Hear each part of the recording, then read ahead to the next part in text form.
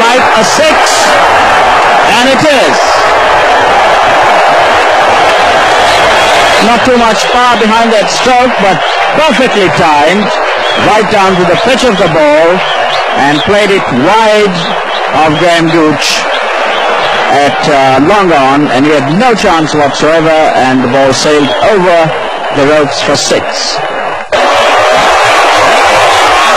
And Imran is bowled. Gladson Small is delighted with that wicket of the Pakistan skipper, who had an almighty swing at that one, and the ball was a straight one. It went on to the stumps, and Imran bowled middle stump. So that's the end of Imran's innings. Oh, through the hands of Robinson, the ball going down to the deep mid wicket for 4.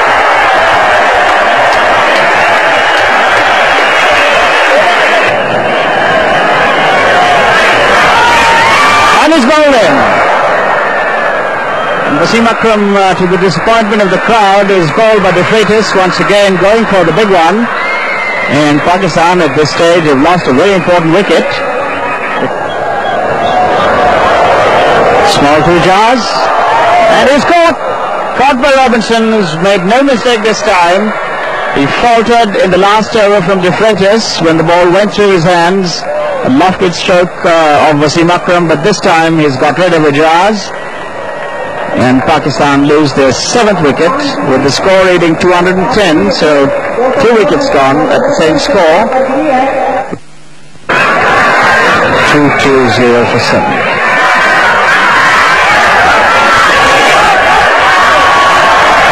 Certainly we'll look for 2 once again.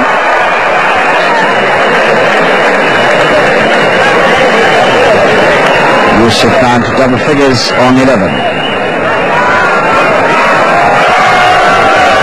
Double piece of bowling from India. Drives it to extra cover. And that's a shot he'd been aiming for the last couple of overs, making room for himself, and the ball racing to extra cover for 4. Embry to Kadir, in the air, and it's a 6. Over long on, Gooch drew back to take the catch, but it went over his head for 6. That's the scorecard for Pakistan.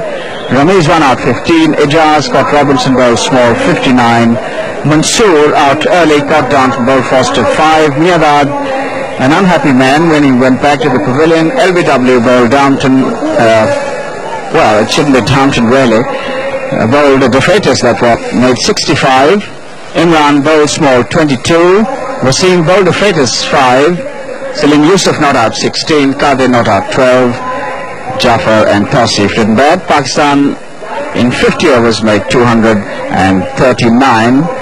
There were 16 extras. So England was set a target of 240 in